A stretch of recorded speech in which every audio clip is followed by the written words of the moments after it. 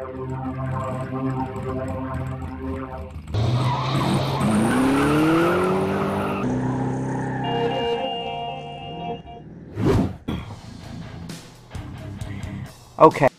this is a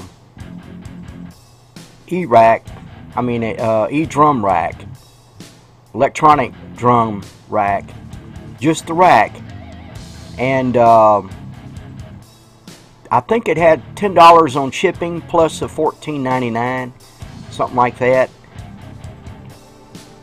No drums, just what you see here, yeah. And then I add it to that. These drums here, which I clicked and sent him an offer of $120, and he accepted it. I didn't pay this amount. I gave $120. That's shipping and everything. And that's everything you see here. The module, the wires, the drums, the cymbals.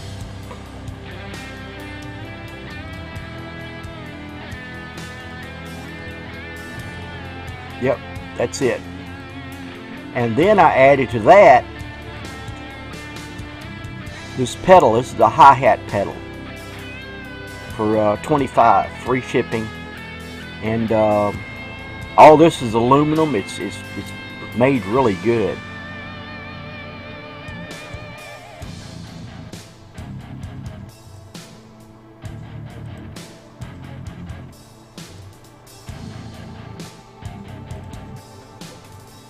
And then I added to that these two here. Two of them. That'd be $15 each.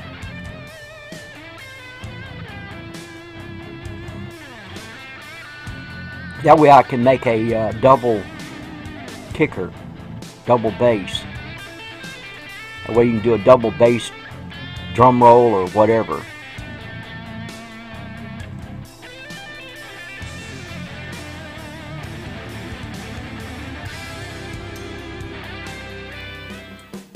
Alright, my plans here is to paint these. They've got a plastic type paint now that sticks real good, and I wouldn't be surprised, it probably sticks to rubber pretty good too. But I'm fixing to find out, because I've done determined I'm going to paint these, paint this white, leave this part here black, and I'm going to paint this silver. But also, I'm going to paint these cymbals too. At least this part up here, maybe the whole thing. And I got a gold for it. I'm going to paint both sides.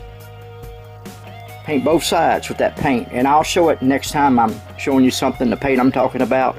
But right now, what's important is I'm going to clean it with this to make sure that all the factory molding wax or any kind of spray wax somebody might have put on there from the past, it comes off. Make sure it's real clean. It removes all this stuff right here.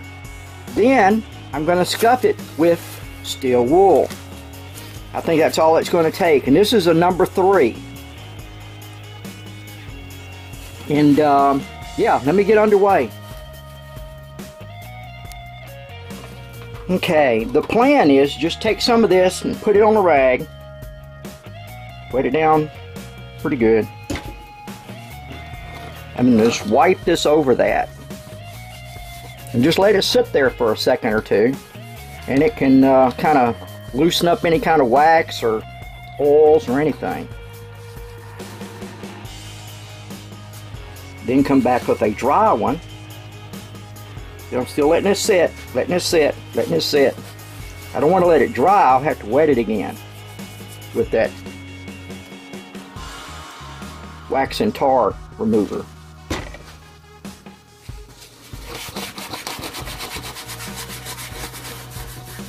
This is the dry rag. Paper towel.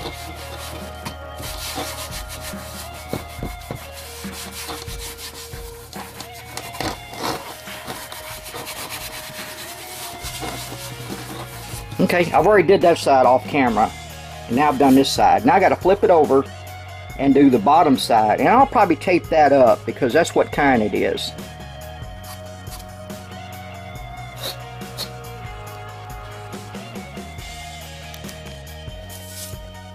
Alright, Now I'm using the steel wool. And it'll leave little micro scratches in there for the paint to have something to cling to.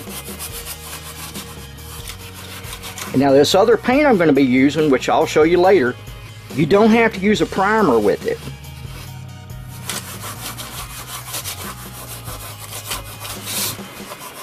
Just make sure to go over every inch of this. Take your time. Don't jump around everywhere. Make sure you cover everything on it, every inch.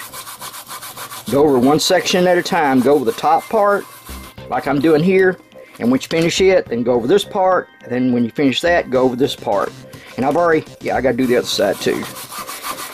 But I went over it with the wax and tar remover first.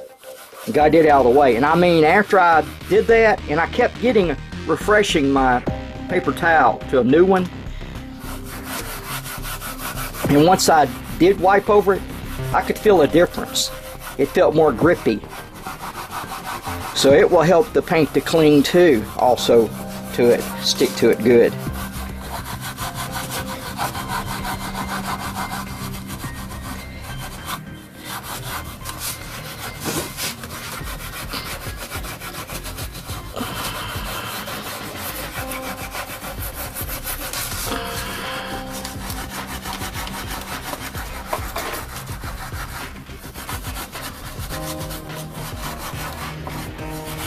It don't take a lot, just enough to make sure it's scuffed up good.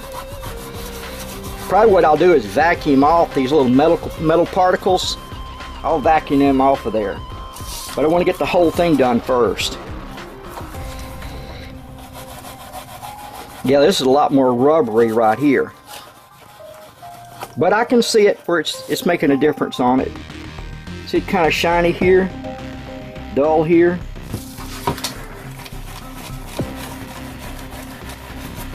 I think they'll look good painted.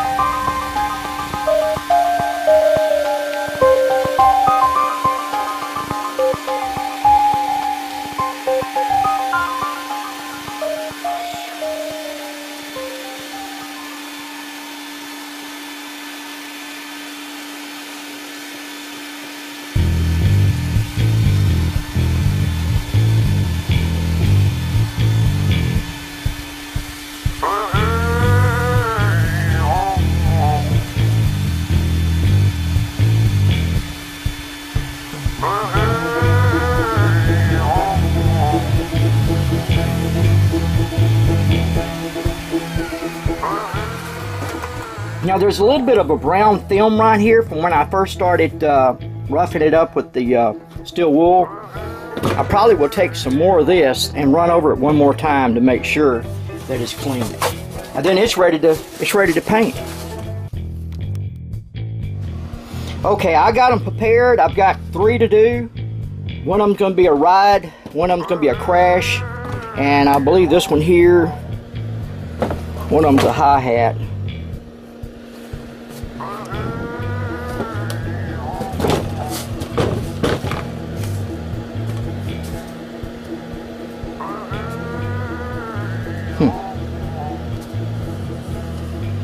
Yeah, this one.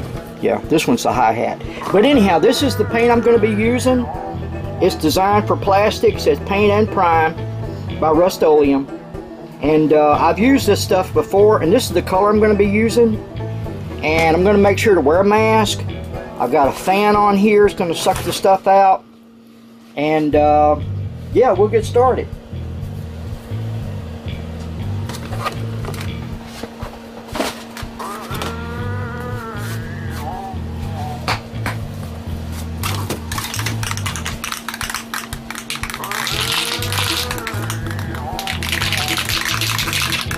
Shake it up real good always. I already shook this one some before I even turned the camera on. Put thin coats on it, just like you, they ain't gonna do thin coats. I mean, it covers fast. But don't try to put a thick coat on it. Just try to like, oh man, I messed up. I didn't want that much paint on there. Then it'll stick forever. Just, when you start moving like that, then you start spraying somewheres in there. Now I'm gonna let that sit. But meanwhile, I'll just go ahead and flip it over. That's down in there pretty good. I mean, it's not gonna just wipe off real easy. There's a little on my thumb, but anyhow, it's the bottom side.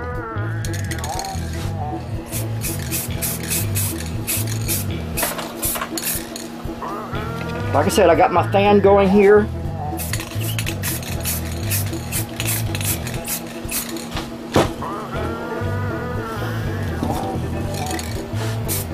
Believe it or not, I used to paint cars for a living, bodywork and painting.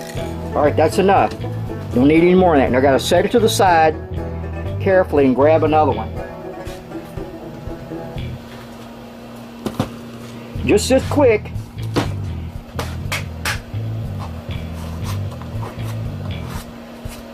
I'll get all three of them done. Oh yeah, and I taped up all these here. Just little light coats. Because you want to put about 3 light coats on there.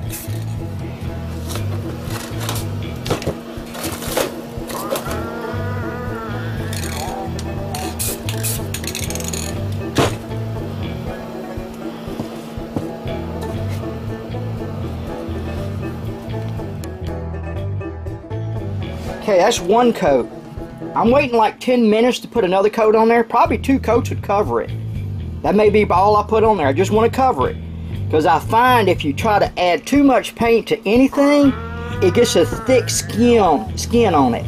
On a car, motorcycle, tank, whatever you're painting, symbol, I guess. And then it will try to come off. So I don't want this real thick. As long as it's covered. 2 coats may do it. So it's been 10 minutes and I'm fixing to put the next coat on it. I want to do the other side first. I want to make sure to get along the edge. Get along the edge real good. Get you up here at the top. Yeah. Make sure your can's moving whenever you do this. Yeah, I'm thinking 2 coats is going to do it. Make sure to get the edge real good.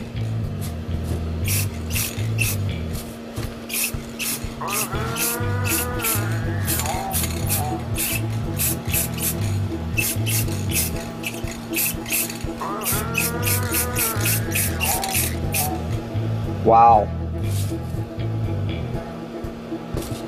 Yep, fingerprint. Alright, I'm probably going to have to let that dry a little bit and then flip it over.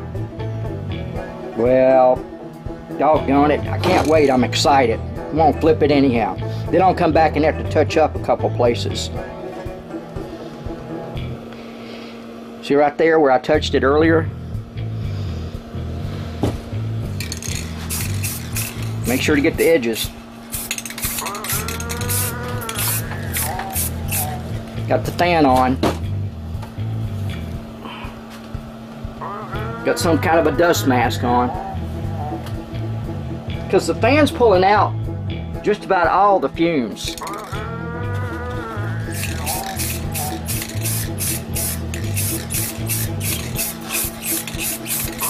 It's just like dusting it. Dust painting. You're just dusting it. Gotta find a way to turn this around.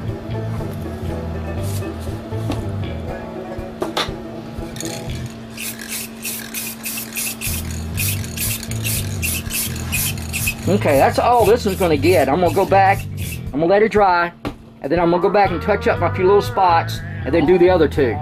And we'll look at them. Can you believe that? Look at them. They are beautiful. That's 2 of them. They're drying. And there's one over there drying. And I think that's all I'm going to put on there. It took 2 coats to cover. I touched up one of them a little bit. The other 2 turned out okay. But now in my next video, I'm going to be doing the drum part. And I'm going to painting this inside here, right here, white. This in here white. And leave this here black. And then this is going to go silver. And we may end up later, I don't know, is adding a skirt on here to go around here to give it some depth here to the drum. Just, you know, something to go around there, look nice. And I got to do the video showing you how I put these together, because this did not come with all the hardware. I had to do a little hardware makeup here. But anyhow, that's it for this one. Watch for the next one when we're going to be painting these drums. I got 4 or 5 of them, yeah. Viewing the video, okay, or giving us a like, or subscribing makes us want to bring on a little more entertainment. Don't you agree?